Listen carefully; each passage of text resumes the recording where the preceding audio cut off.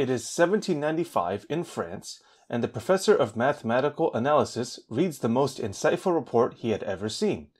This report was written by an M. Leblanc, but that student was no good at math and gave up studying altogether in the university. Who was this mysterious person? Meet Sophie Germain, the extremely studious middle daughter of the wealthy Germain family in Paris.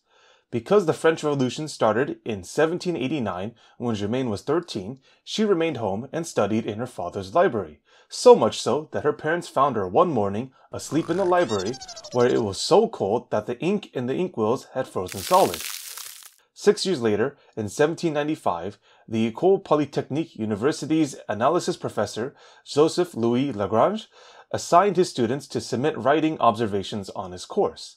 The stellar report from the mysterious M. Leblanc left Lagrange to search who wrote such a paper.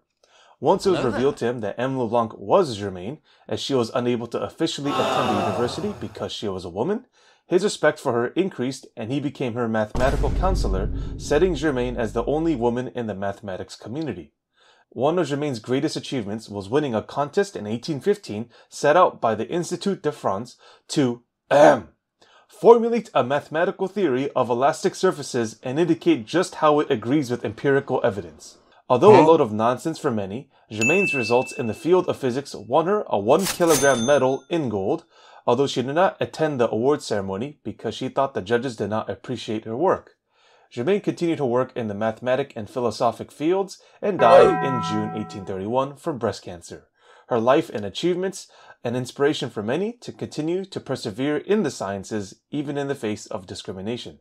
So the next time a student complains that math is boring and all the ideas come from the same dead, sexist men, you can say,